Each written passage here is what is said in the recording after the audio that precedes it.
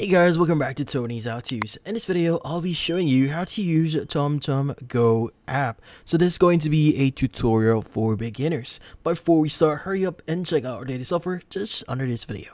So let's get started. In this case, you might be wondering, how do you start using TomTom Go here?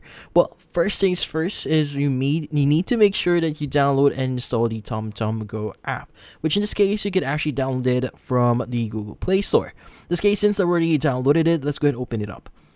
Now, in this case, if this is the first time that you're opening up TomTom Go here, there are a few things that you need to know here. So, the TomTom Go app here is not for free, but you can try their services for free for 7 days. But afterwards, you need to pay for a membership for you to start using the actual app.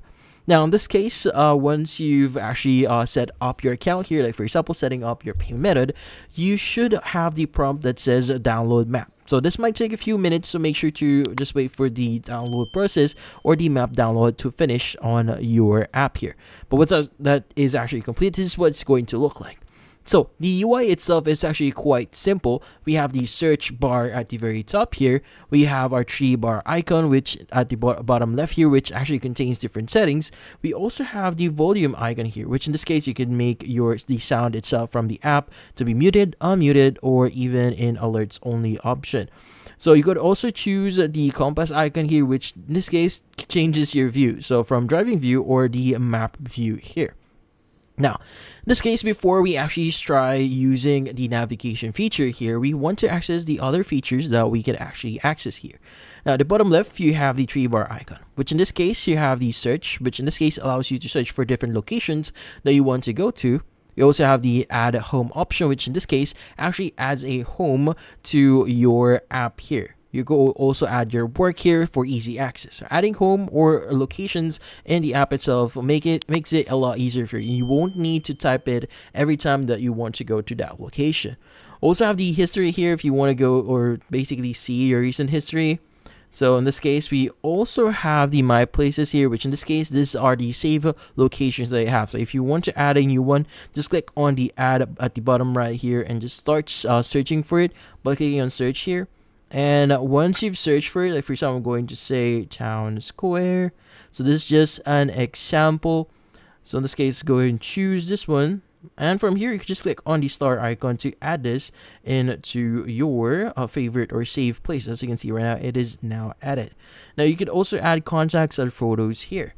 Now you have the My Routes here, which in this case, you have the option to save routes in your account. You also have the TomTom services, which in this case, different services that they offer. Like for example, traffic and speed camera, so get real-time traffic info. They also have the My Drive, which in this case allows you to sync places with all your devices. So if you have, or if you're using this app on multiple devices, but in this case, it actually syncs that in. Also have the online search here, which improves your searching capabilities since it will use online data. So also have online routing here, calculate route online for faster and more precise results. So in this case, you could go ahead and disable or enable these services here. Now, they also have different or other services that are not yet released or is still in experimental, which in this case, you could enable map scale bar or platform TTS services. And from here, you could go and start using it if you want to. Now, if you go to support, this is where you'll be able to request support on the app itself, like view intro, contact customer support, or browse the FAQ, or view support videos, or so in this case, if you have any questions. Also, the about section here, which gives you the software development kit, any of the developer information in here. Also have the order option here, which in this case allows you to reorder some of the options that we have here. For example, you want to make the section for, let's just say this is going to be for section for recent destinations. So in this case, you can make this at the very top here and just click on done. As you can see, we were able to reorder it. Now in this case, how do we start using the actual app? Well, using the app is pretty simple. So first, you want to click on search here. Now, the search here allows you to search for different location. You also have the option to view different categories here and also the save places like add your home or work locations. So you also have the favorites here if you want to view them. Now, for example, if you're looking for restaurants or even gas stations, you can go and click on the appropriate icon here. It's going to search for the nearest one in your area.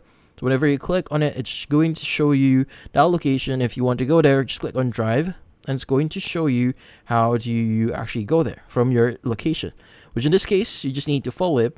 Now in this case, you could go ahead and start the navigation. So it's going to be around 6 minutes in my case. In this case, you're going to click on this one, click on drive.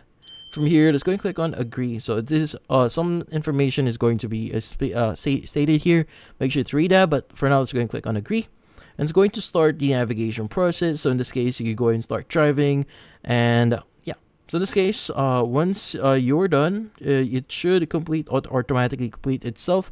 But if you want to actually end it earlier, you can go and click on the X at the bottom right here. Click on end route. It's going to end the whole process. Now, if you click on search here, so for example, you want to go to this specific location here. This is just an example, but you could just type in whatever here. So I'm going to choose this one, and I want to go ahead and click on the drive here. But if you click on the three-dot icon here, you also have the option to basically add this to your places or search near this specific area if you're looking for something. Like for example, someone just told you, hey, it's near this area, and you're looking for a specific store. Well, in this case, you can use that function. In this case, let's go ahead and click on drive here. And then again, you could go ahead and start driving. Now, you could also choose a route to that specific location by swiping right here. As you can see, there are going to be three different routes I could try here. In this case, choose accordingly here. So for example, I want to use this one, just click on drive, and that should start the whole process. And then again, if you want to go ahead and change a few things, mute this, or even find alternative routes, you could go ahead and do that. So if you click on three-dot here at the bottom left, you have the following options like turn-by-turn instructions if you want to enable that. You also have the find alternative routes, which in this case calculates or finds alternative routes that you could use. You could also have the avoid block roads or avoid road types here if you want to. Also have the change route type, avoid part route. So in this case, there are going to be a lot of options here. So for example, I want to click on avoid road blocks, and it's going to recalculate my specific navigation here, and it's going to give me the different locations that I should be avoiding and some information that you can see. Like for example, there are going to be speed enforcements here, so if you see any icons on it, you can go ahead and click on it and see what's actually about. So you have speed enforcement camera. So in this case, be careful on your speed here, so they will be recording you on this specific location here. So yeah.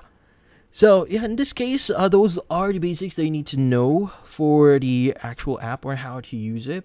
So if you found this video helpful, hit the like and subscribe button and watch our next video. So see ya.